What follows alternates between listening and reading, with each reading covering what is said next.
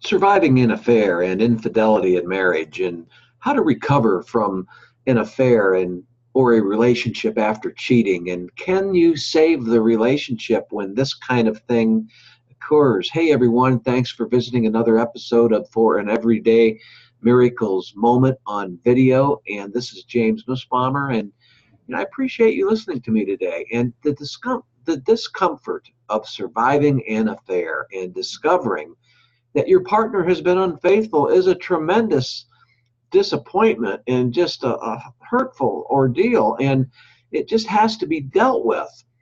By the way, as you're listening to me, keep in mind that in the description area down below is a access link to a wonderful video that I refer many people to that help them get over the hump and start healing on whatever decision it is you're going to make when you're faced with surviving an affair or infidelity in marriage. But you can move on to rebuilding trust after infidelity in marriage and ultimately having a fully healed relationship.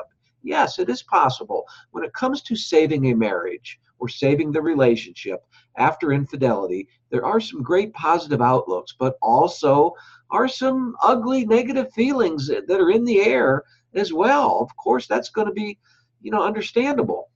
But also on that point as well, I'd written a detailed blog article, very detailed, but it's very easy to understand, and it's been well received.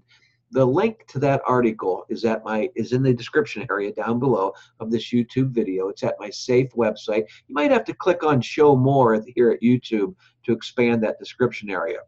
But the great news is about surviving infidelity in marriage is that no matter how untrusting the relationship has been, it absolutely can be healed.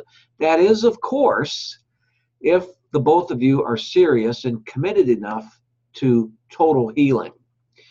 If there has actually been some real and true forgiveness towards saving a relationship and toward healing, and both of you are devoted in that direction to doing whatever it takes, it might work. Then things might work out and things can get much better. I've seen it happen before.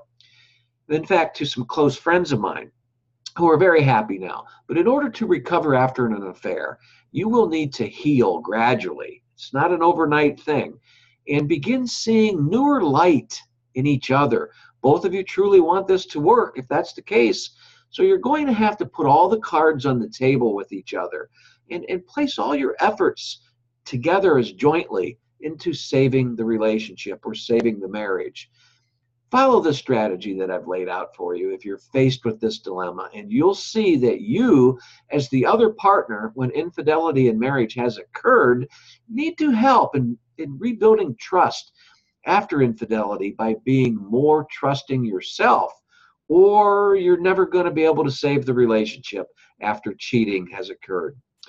Hey, if this made sense to you and it was some good food for thought, please subscribe to my YouTube channel. I would love to have you as a subscriber. And I like to always add, I hope you're thinking a lot about your own life and all the natural gifts that you possess inside. And when you start to extend the natural beauty and the natural love that is within you, your life situation becomes such a better life for yourself, and you make your world a better place too. I hope this made sense. I hope it hit home for you. And good luck in life and love and all the success in the world I hope finds you. And I wish the best toward healing for you and to save your relationship. Thanks again. Gotta go. Bye-bye.